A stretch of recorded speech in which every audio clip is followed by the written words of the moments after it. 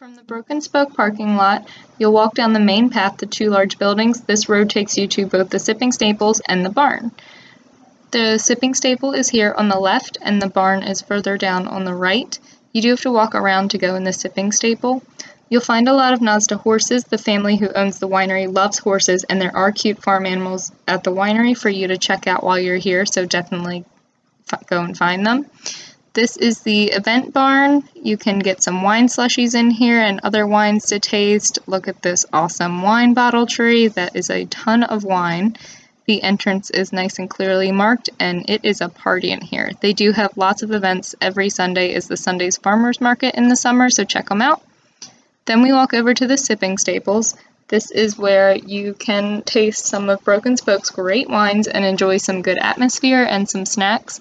Broken Spoke has a lot of wine, so you can try their whites and their reds in here, and you'll have a fantastic time in this cute little sipping stable. Welcome back to Uncorked with Shannon and Tara. Today we are at Broken Spoke Winery, and we just tried their tasting flight. Yes, so your flight is $20 per person. You get 8 wines, 1 ounce pours per person. These are the remainder of our red glasses. They're empty.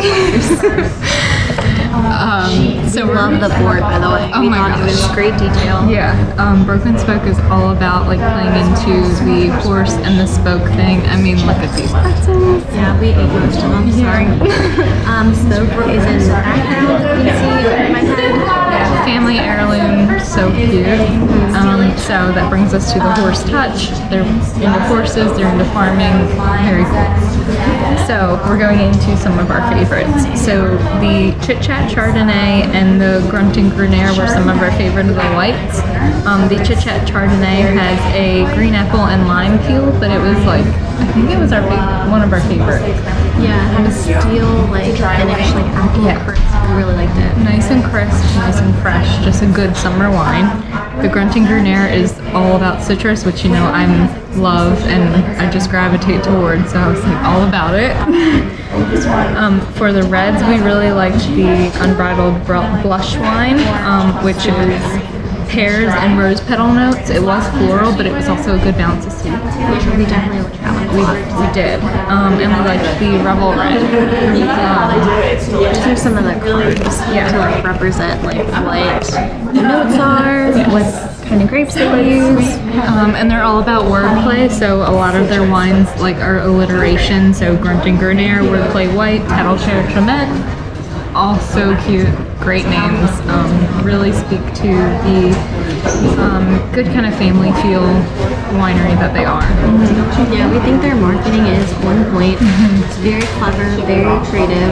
Yeah. Just love it. And I mean, I think it was one of the whites, but it was like, this goes well with pork, and it was a sheep serving it to a pig, which is like so funny. I mean, these are so cute, like little graphics and just perfect descriptions of their wines. Yeah, and it's a very laid back environment. We felt really, what did you say, a sense of like comfort?